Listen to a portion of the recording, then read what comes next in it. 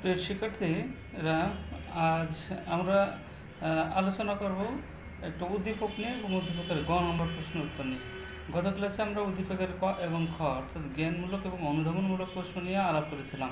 আজ আমরা গ নম্বর অর্থাৎ দক্ষতা নিয়ে প্রশ্নটা নিয়ে গ নম্বর নিয়ে আমরা আলাপ করব। তবে চলুন আগে আমরা উদ্দীপকটা পড়ি। উদ্দীপকটি হলো যে আটলান্টিক মহাসাগরের উপকূলবর্তী একটি দেশের প্রামাণ্যচিত্র বাংলাদেশ টেলিভিশনে দেখানো হচ্ছে। সে দেশের মানুষের প্রধান জীবিকা ব্যবসা বাণিজ্য এবং সে কারণে তাদেরকে অনেকেই বিনিয়োগজাত বলে। বিশ্বের বিভিন্ন দেশে তাদের ব্যবসা বাণিজ্য আছে এবং তারা তাদের জাহাজ কারখানা সব কিছু পরিচালনা করে ইঞ্জিনের সাহায্যে এবং যান্ত্রিক শিল্প কৌশল তাদেরকে বিশ্বের ধনী রাষ্ট্রে পরিণত করেছে। এটাও উদ্দীপক।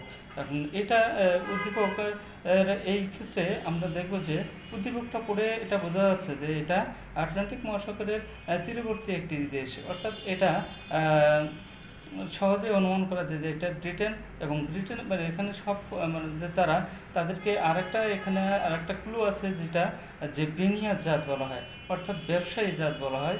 সেই ব্যবসায়ী জাত হলো ব্রিটেন।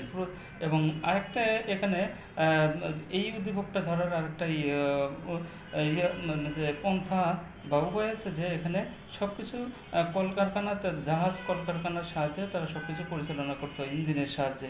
অর্থাৎ এটা যে ইংল্যান্ডে প্রথমে শিল্পগুলো ঘটেছিল এবং সেখানে যন্ত্রশিল্পের ব্যাপক ব্যবহার ঘটেছিল।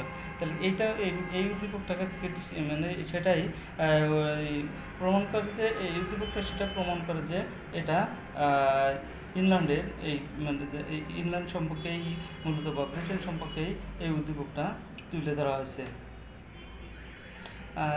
এক্ষেত্রে ক নম্বর এবং খ নম্বর নিয়ে আমি আলোচনা করব না। গ নম্বর, উদ্দীপকে বর্ণিত দেশের মানুষের ব্যবসা বাণিজ্যের সাথে ইউরোপের কোন দেশের মানুষের ব্যবসা বাণিজ্যের মিল আছে? প্রশ্নটা এটা মিল আছে বা সাদৃশ্য আছে, এই প্রশ্নটা এইটা। গ নম্বর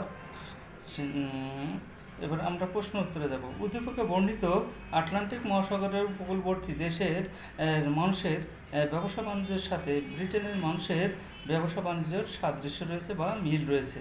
অর্থাৎ আমরা যে প্রশ্নটা পেয়েছিলাম, যে প্রশ্নটা আসছিল যে উদ্দীপকে বর্ণিত দেশের মানুষের ব্যবসা বাণিজ্যের সাথে ইউরোপের কোন দেশের মানুষের ব্যবসা বাণিজ্যের মিল রয়েছে, অর্থাৎ যেটা জ্ঞানমূলক অংশ গ নম্বরের, সেই জ্ঞানমূলক অংশটা আমরা পেয়ে গেছি যে উদ্দীপকে বর্ণিত আটলান্টিক উপকূলবর্তী দেশের মানুষের ব্যবসা বাণিজ্যের সাথে ব্রিটেনের মানুষের ব্যবসা বাণিজ্যের সাদৃশ্য রয়েছে বা মিল রয়েছে। তাহলে আমরা গ নম্বর অংশে প্রশ্নটার জ্ঞানমূলক অংশটা পেয়ে গেলাম। এবার আমরা যে এটা প্রমাণ করব বা ব্যাখ্যা করব যে এটা কেন এটা ব্রিটেনকে এই দেশ বলা হচ্ছে, যে ব্যবসা বাণিজ্যের সাথে উদ্দীপকের ব্যবসা বাণিজ্যের সাথে মিল রয়েছে কেন, সেটা আমরা প্রমাণ করব এখন। উদ্দীপকে বর্ণিত দেশটির জনগণের প্রধান জীবিকার ব্যবসা বাণিজ্য। পৃথিবীর বিভিন্ন দেশে তারা তাদের যে বাণিজ্যের সম্প্রসারণ ঘটিয়েছে। তারা তাদের জাহাজ কারখানা সব কিছুই চালায় ইঞ্জিনের সাহায্যে, যা তাদেরকে বিশ্বের ধনী রাষ্ট্রে পরিণত করেছে। উদ্দীপকে প্রামাণ্যচিত্রে রাষ্ট্রের মতোই সামন্ত যুগ পরবর্তী ব্রিটেনের মানুষের প্রধান জীবিকা ছিল ব্যবসা বাণিজ্য। 1500 থেকে 1700 খ্রিস্টাব্দ পর্যন্ত 250 বছরে অর্থাৎ 250 বছরে দেশটি ব্যবসা বাণিজ্যের ব্যাপক সম্প্রসারিত হয়। বাণিজ্য সম্প্রসারণের উদ্দেশ্যে 1600 খ্রিস্টাব্দে তারা গঠন করে ব্রিটিশ ইস্ট ইন্ডিয়া কোম্পানি। একসময় এই কোম্পানি দক্ষিণ আফ্রিকার উত্তরাংশ অন্তরীপ থেকে অস্ট্রেলিয়ার পশ্চিমে ম্যাগালন প্রণালী পর্যন্ত বিস্তৃত ছিল। ভারতবর্ষে এই কোম্পানির ঘাঁটি স্থাপনের মধ্য দিয়ে 1757 খ্রিস্টাব্দে রাজনৈতিক ক্ষমতায় দখল করে নেয় এবং 1670 খ্রিস্টাব্দে হাডসন বে কোম্পানি প্রতিষ্ঠিত হয় এবং যারা কানাডায় ব্যবসা বাণিজ্য প্রসার ঘটায়। এছাড়াও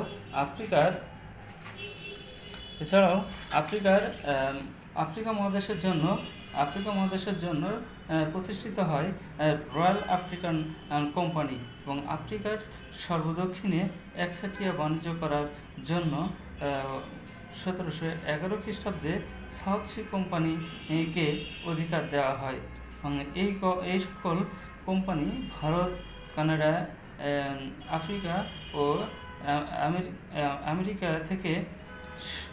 আমেরিকা থেকে ব্যবসা বাণিজ্যের মাধ্যমে প্রচুর অর্থ উপার্জন করে এবং যা কোম্পানিকে উদ্দীপকের দেশ তথা ব্রিটেনকে এক সময় ধনী রাষ্ট্রে পরিণত করে। এবং সুতরাং পরিশেষে বলা যায় যে উদ্দীপকে বর্ণিত দোকানদারের জাত বলে খ্যাত দেশটি ব্যবসা বাণিজ্যের সাথে ইউরোপের দেশ ব্রিটেনের ব্যবসা বাণিজ্য মিল রয়েছে। অর্থাৎ আমরা এইটা দেখব যে অংশ যেটা আমরা লক্ষ্য করব যে এখানে দোকানদারের জাত বলা হয়েছে, ব্যবসায়ী জাত বলা হয়েছে, এখানে শিল্প কলকারখানার কথা বলা হয়েছে। শিল্প কলকারখানা যে অংশটা বলা হচ্ছে যে তারা ইঞ্জিনের সাহায্য করে সব পরিচালনা করে। অবশ্যই ব্রিটেনের প্রথমে ইউরোপে পৃথিবীর ভিতরে প্রথমে শিল্প বিপ্লব ঘটে ব্রিটেনে এবং ব্রিটেনের শিল্প বিপ্লব ঘটার পর সেখানে যে কৃষি ব্যবস্থার পাশাপাশি সেখানে শিল্প কলকারখানা এগুলো প্রচুর পরিমাণে সেখানে প্রতিষ্ঠিত হয় এবং সেখানে হস্তশিল্পের পরিবর্তে সেখানে যন্ত্রশিল্প বা যে বহুজাতিক যে কোম্পানি বা যেটাই বলা হোক না কেন, যে ইন্ডাস্ট্রি বা কলকারখানা এগুলো প্রতিষ্ঠা হয় এবং এগুলো প্রতিষ্ঠার ফলে দেখা যায় যে একসময় এই কোম্পানিটা দেশে যেসব পণ্য উৎপাদন হয় দেশের চাহিদা পূরণ করে তারা বিদেশে রপ্তানি করার চেষ্টা করে এবং বিদেশে তাদের রপ্তানি করার জন্য ওই সময় তো আর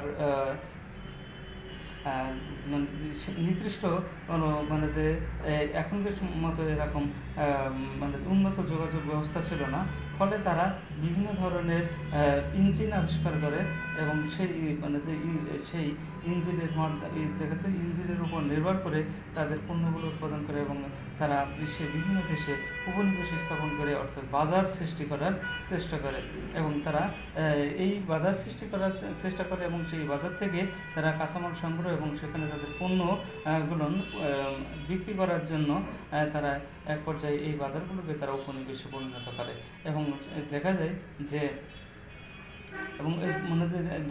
তারা এই বাজার সৃষ্টির জন্য বিভিন্ন সময় বিভিন্ন কোম্পানি গঠন করে এবং 1600 সালে যে কোম্পানি গঠন করেছিল সেটা ব্রিটিশ ইস্ট ইন্ডিয়া কোম্পানি, যেটা সে ভারতবর্ষে ব্যবসা বাণিজ্যের জন্য তা এই কোম্পানি প্রতিষ্ঠা হয়। তারপর রয়্যাল টাইটাল কোম্পানি, যেটা দক্ষিণ আফ্রিকায় ব্যবসা বাণিজ্যের জন্য, অস্ট্রেলিয়া ব্যবসা বাণিজ্যের জন্য, এবং হাডসন বে কোম্পানি যেটা দক্ষিণ আফ্রিকায় সহকারে বিভিন্ন জায়গায় অর্থাৎ উত্তর অন্তরীপ থেকে অস্ট্রেলিয়া মেঘালয় পর্যন্ত এই প্রণালী পর্যন্ত এই অঞ্চলে এই কোম্পানিগুলো তাদের আধিপত্য বিস্তার করে বা তাদের যে দেশের পণ্য ওখানে বিক্রি করে এবং ওখান থেকে কাঁচামাল সংগ্রহ করে এই দেশে নিয়ে আসে। অর্থাৎ এই থেকে প্রমাণ হয় যে এই কোম্পানিগুলা প্রতিষ্ঠার মাধ্যমে অর্থাৎ এই দেশটা একটা বেনিয়া অর্থাৎ ব্যবসায়ী জাতি ছিল এবং ব্যবসায়ী জাতিতে পরিণত হয় এবং তারা এই শিল্প বিপ্লবের ফলেই তারা মূলত তাদের এই শিল্পপণ্যগুলো বিশ্বের বিভিন্ন দেশ প্রান্তে বিক্রির জন্য বাধা সৃষ্টির জন্য তারা তাদের এই জাহাজ প্রয়োজন হয় বা ইঞ্জিন আবিষ্কার প্রয়োজন হয় এবং এই প্রয়োজনের তাগিদেই তাদের এইসব আবিষ্কার সম্ভব হয়েছে এবং তারা মোটামুটি যে এই যান্ত্রিক কৌশলের কারণেই তারা বিশ্বের ধনী রাষ্ট্রে পরিণত হয়েছে। তাই মানে আলোচনা শেষে এটাই বললাম যে মানে এটা ছিল মানে ব্যাখ্যা। কিন্তু এই ব্যাখ্যার শেষে আবার আমি যে ব্যাখ্যাটা উপস্থাপন করলাম এবং সেটার জন্য আমাকে মানে যে সর্বশেষ আমার নিজের মন্তব্য, অর্থাৎ আমি উদ্দীপকটা মানে পড়ে কি বুঝলাম বা আমি উদ্দীপকটা লিখে কি বোঝাতে চেয়েছি সেটা আবার দুটি তিনটি লাইনে সেটা বা দুটি তিনটি বাক্যে সেটা লিখে মানে দিতে হবে, শেষে দিলে সবচেয়ে ভালো হয়। তো যেরকম আমি এটা লিখছি যে সুতরাং পরিশেষে বলা যায় যে উদ্দীপকে বর্ণিত দোকানদারের জাত বলে খ্যাত দেশটি ব্যবসা বাণিজ্যের সাথে ইউরোপের দেশ ব্রিটেনের ব্যবসা বাণিজ্যের মিল রয়েছে। এই যে এটা লিখে দিলাম, অর্থাৎ এখানে উত্তরটা পরিপূর্ণ হয়েছে। অর্থাৎ এইভাবে যদি স্টুডেন্টরা তারা তাদের উত্তরটা লিখতে পারে, অবশ্যই এখানে নাম্বার কাটার কোনো অপশন নাই। তো আজ এ পর্যন্ত, ধন্যবাদ। আগামী ক্লাসে আমরা ঘ নম্বর নিয়ে, অর্থাৎ উচ্চতর দক্ষতা নিয়ে আর দক্ষতার প্রশ্ন ঘ নম্বর নিয়ে আলোচনা করব। সকলে ভালো থাকবেন, ধন্যবাদ।